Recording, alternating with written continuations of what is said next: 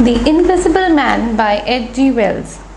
And today we are on chapter number 24, The Plan That Failed. In the previous chapter and the chapters before that, we have had a recitation of the past life, a very near past of the Invisible Man by himself, and he was narrating the whole story to Kemp. And of course the reader gained a lot of knowledge about what happened to him and finally how he became invisible and later discovered the drawbacks of invisibility, how he decided to come to a countryside, a small village where he could do his experiments, in complete peace, where nobody would disturb him, unlike a huge teeming city like London. So we have had full information and a lot of description about the character of Griffin, the Invisible Man, and here let us see which plan are we talking about, the plan that failed. And the character list of chapter number 24 is Dr. Kemp, Griffin and Colonel Adye. So we have the character of Colonel Adye for the first time in the novel, and as we have discussed before, this character of Colonel Adye is basically not a very important character, and yet we would meet him in the coming chapters. He is the chief of Burdock Police, and if you remember in a previous chapter, Dr. Kemp had written a letter to him and informed him about the presence of the Invisible Man in his house. So this is how we meet Colonel Adye for the first time in this chapter. So let us begin chapter number 24.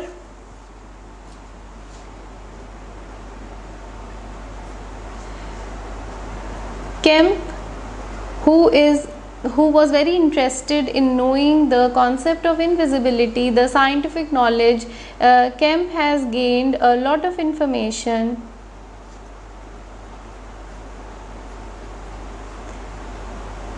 about Griffin, things about his character, his past, and how he became invisible. And in this process he has also discovered that Griffin has very negative traits as a human being, which means that he has discovered how short-tempered, how inhumane, how cruel, and what a criminal-minded man he could be. So he knows his secrets, he knows a lot about this man, and just like the reader, Dr. Kemp also firmly believes that such a man should be arrested, he should be behind bars, because he could be a great danger to the society. So his thinking, Dr. Kemp's thinking, which is also the reader's thinking, is taking him to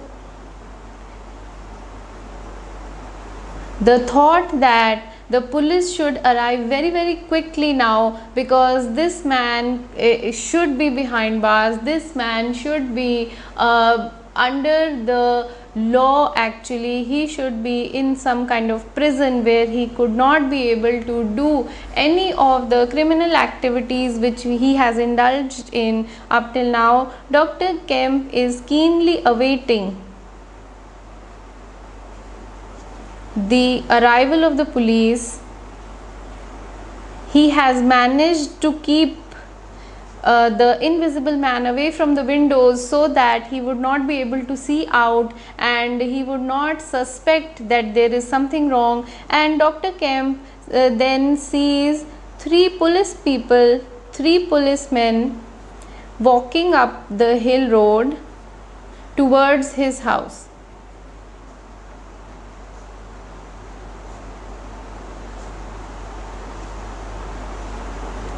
Of course, he knew that some policemen would be arriving because this was a very important matter which he had given information about, and to Dr. Kemp it appears that they are moving too slow, they should come too quickly, because even the police doesn't know what kind of a criminal this invisible man could be. And then in the meantime, Griffin is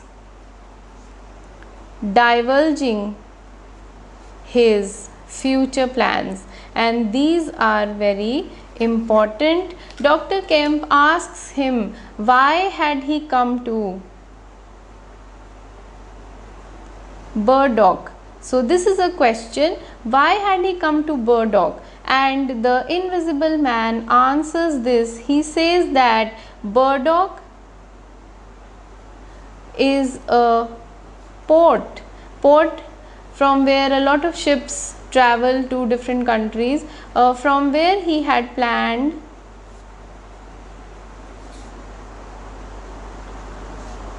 to board a ship, a steamer, whatever, to a place like France or Algiers. He had thought, I would go to a place where it would be a warmer climate, a relatively warmer place, and where he could remain invisible and use the money that he had robbed up till now. He had planned to use Marvel as a helper and a carrier. He had thought that Marvel would go with me like my helper, my carrier, somebody who would carry my books and obviously his money. But his plans, the plans of the invisible man, failed. Now, why did this original plan fail? Of course, you and me, all the readers know. The reader knows that Marvel has escaped. And what has he taken? He has taken the books and the money of the invisible man. So, without the books and the money, the plan cannot be executed. Of course, he would need the money, and his books are very important to him because they contain the complete secret, the complete scientific knowledge of his invisibility. And Marvel is now somewhere, he doesn't know where he is, and he says, my plan has completely failed, the plan of the invisible man, because Marvel has escaped. And then Kemp informs him that this tramp, he is talking of Marvel, has lodged himself in a very safe prison out of his own request. Now, who had thought Marvel was a foolish man? Marvel appeared to us to be somebody who had no brains at all, but he has turned out to be very sharp.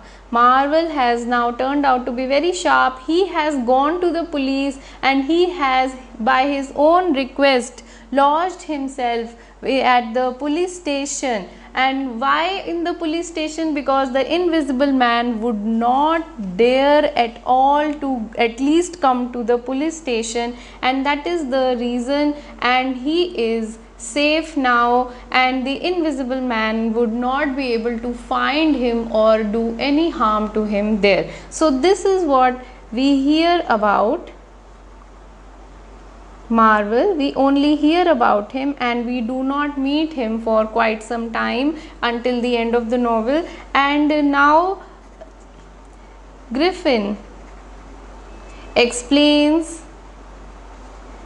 his new plan to Kemp. Again, this is very important. What was his earlier plan which failed, and now it is a new plan which he is explaining to Kemp. And what is this new plan? He says, since I have found you, I have decided to establish a reign of terror in this area. If you think this is something which is mad, if you think this is something which is